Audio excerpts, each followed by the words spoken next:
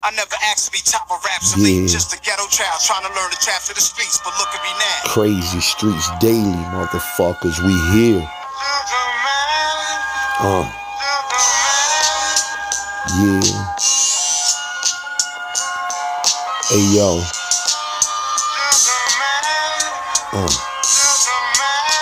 I grew up outside on the block where everybody was selling crack rocks, and being so young I actually thought that that's what we were supposed to do. So I learned to watch how to avoid the cops and which ones I should and shouldn't sell dope to. And you motherfuckers just shook, and I know you gonna tell as soon as you get booked and led into the investigation room. You go from being a wolf and turning to Sammy the Bull, revealing everything we ever done and how many grams we used to cook. And I bet you ain't even hesitate before answering questions. Whatever happened to the man in you? You jealous too?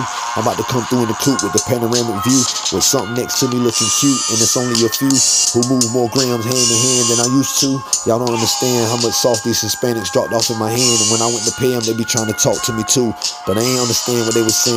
All I would see is his mouth moving like how they be doing on them old Chinese movies. And I make sure you can't say you ever saw me shooting, but when I do, I use a big SIG Sawyer or this AR with the ammo box hooked to it to make it sound like it's never gonna stop if I start shooting. I'm from the bottom, but I'm climbing to the top. Then I'ma take the whole block touring, and fuck the Audemars watches, the Balenciaga and the Cubans.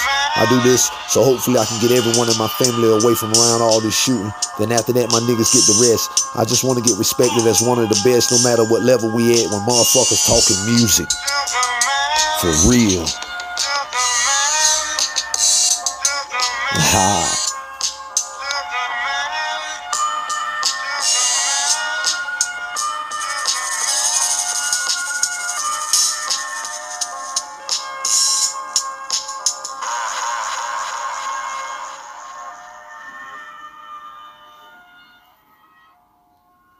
Nigga.